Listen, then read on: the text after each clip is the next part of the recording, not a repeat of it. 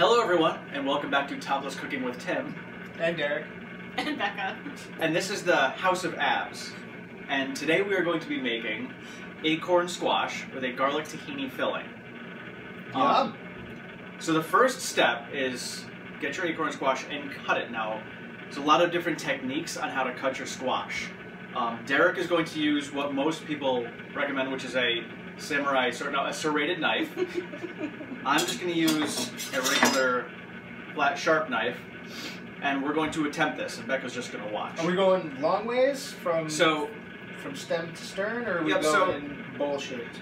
So you go pick a groove. Go along the groove. I like that. Yeah. You're gonna pick a groove, and you're just gonna and Derek's gonna start sawing. I'm gonna go from the top, and then once you get in there, you just watch out. I don't know. I think I can just. This is really hard. What are you doing? Watch out. That's in my eye. What the hell? See? Are we doing this wrong? Wait, who's got the guns? So she's got the guns. So I guess you could just hulk it in half if you're Becca. Yeah. And so Derek and I are going to finish hacking these to bits and get them cut in half, and Becca will be eating by the time we finish cutting these. Basically. So okay, well you guys figure that out. Once you get them halved, you're just gonna scoop out the center of all the seeds. And you can save them, put them in compost, put them in your garden, or you can just don't bleed in your squash. Yeah, no bleeding in the squash. I mean, unless you like that kind of thing. What are you doing? You're gonna hurt yourself and the rest of everybody else. It's all good. You're gonna hurt your abs, bro.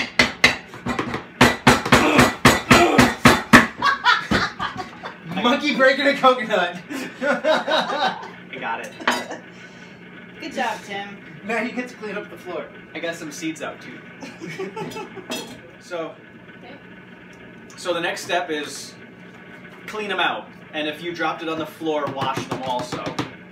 So it's just a simple spoon, scoop, boop, and that's it.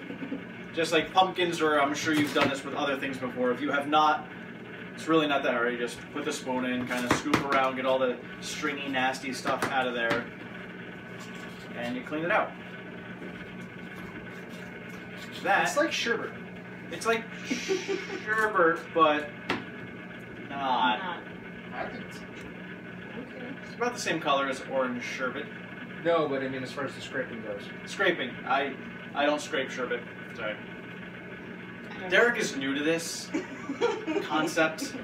I'm not new to sherbet or cooking. Okay. I am new to abs, though. Yes, he is new to look. Very impressive. That is Body Beast right there. And fixate. So now we're gonna make the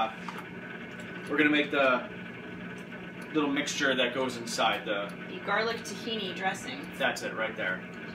So I won't give you quantities because these are mostly for me, and quantities of everything are just ridiculous. Larger numbers than most human beings eat. But if you want the actual recipes, this is from the Ultimate Reset. So tahini looks a lot like peanut butter. Tahini is a where can you get tahini in the store? This is or sesame tahini. It's in, I believe, the Asian ethnic section. The Asian section, as is the miso paste. Yes. So you just get a bowl, you just put the stuff in a bowl. You want to scoop me out there? This is why we have friends. Here, you scoop, you control your two. Oh! Okay, that's fine. What? Okay, we're good, we're good. We got it, we're good. You saved it. We're good. What do you say?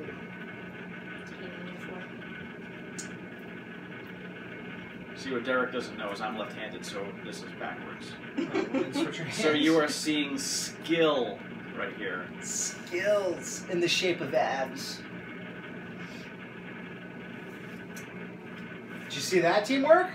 How was that, bro? Now, if you would like to have two hot topless guys come over and cook this for you, we can arrange for that.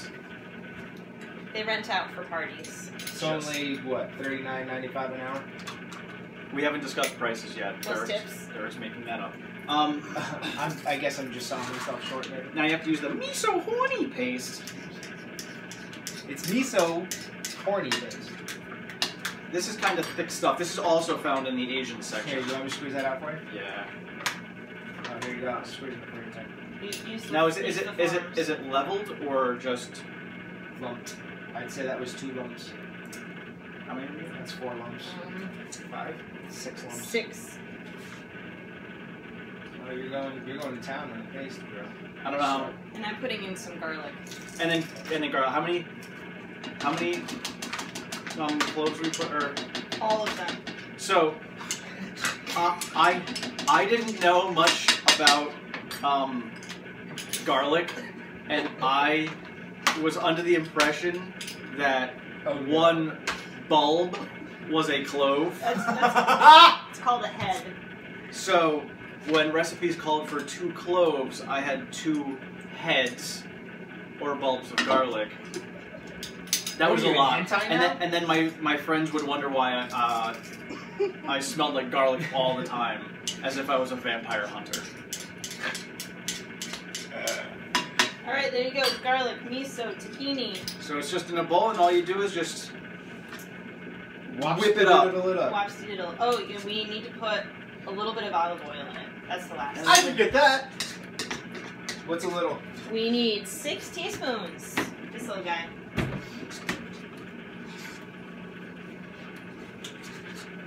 We use the California olive oil.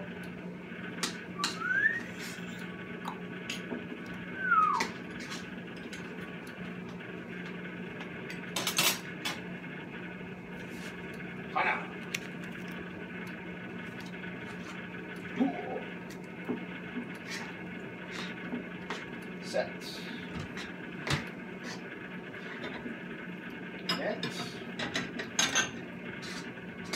Awesome.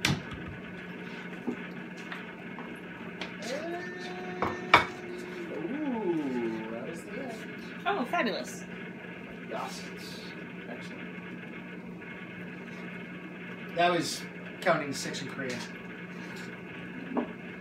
Alright, so once this is all mixed, you're going to smear it all over that scooped out portion of your acorn squash. And Can I wash it on his abs? you know, we were discussing that earlier, actually. Okay. So this is going to go on all of the insides of the acorn squash and go in the oven at 400 degrees for about 30 minutes. Alright, guys. Oh, go ahead. Sure, sorry.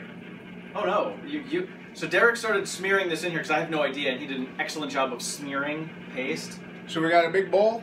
It's full of almost paste. like the consistency of Peanut butter. yeah, it's peanut butter. So you just take a glob, drop it in the bucket, and mush it around. Get it on your wife. Lick it off at later rates. And now it's been schmeared. That's it, and just do that for all the ones that you have until all the stuff is gone, and all your acorn squash is filled. All right. So it is now out. It was 30 minutes in the oven. It is complete, I think. It looks delicious. Yeah. So I'm going to take one of these into the other room and eat it. And that's it. So let me show you what it looks like.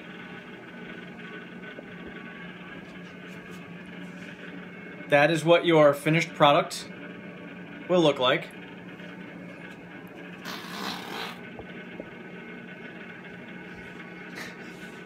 And that is all.